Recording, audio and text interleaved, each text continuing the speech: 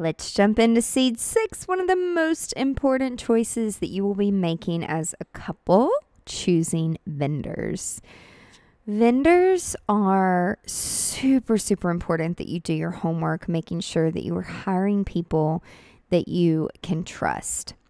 There is a lot that goes into choosing the right vendors. Now, I have been doing weddings for a very, very, very long time and have been part of a lot of weddings where they say their family members or friends or wedding party, they're going to do these set up and break down and clean up. But let me just tell you from experience, it doesn't quite work that way. It's funny how people want to be so helpful, but then when it actually comes time to doing it,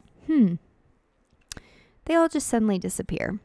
So be sure that you are hiring the right people to do the right job. Now, there is a pin that I love because we actually have people that truly think this. And this is a little picture that is often used a lot at wedding planning conferences because people don't educate their clients. It says, I don't need a wedding planner. All my pins, crafts, and fantasies will just magically fall into place while I get my makeup done. Now, we know that planning weddings and actually executing them, it's a lot of work. It takes a lot of time and a lot of organization. So don't be that person that thinks it's just going to all fall into place. You've got to have people that are accountable in place. So oftentimes people want to do it themselves, which is totally fine, or they think they can't afford a planner. But this day and time, depending on what your expectations are, for a lot of people, as they're building their life together and their career, time is money. And so you really have to consider, how much time do you want to spend as an individual, as a couple, as a family, planning these types of things? And how much is your time worth? Are you willing to outsource it, or are you really wanting to take on this role yourself? So the next thing you're going to see is called a time lapse, which we started doing this many years ago when people did not understand labor. So I'll give you an example. I had a couple that they wanted to get married at a public museum. It was open to the public until 5 o'clock. We could not get in to set up until 2 p.m. That means that we had 3 hours to turn a public museum into a forest.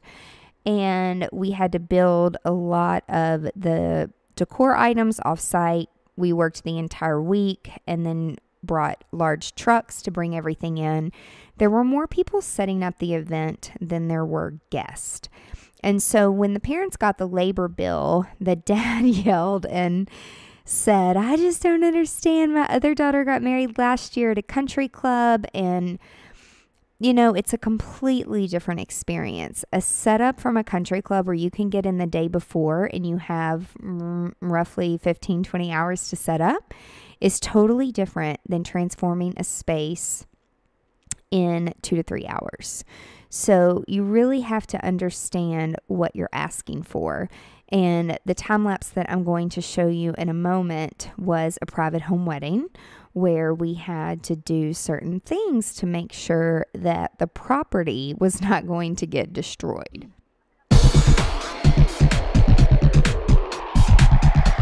As you can see, there's a lot of people setting up these things.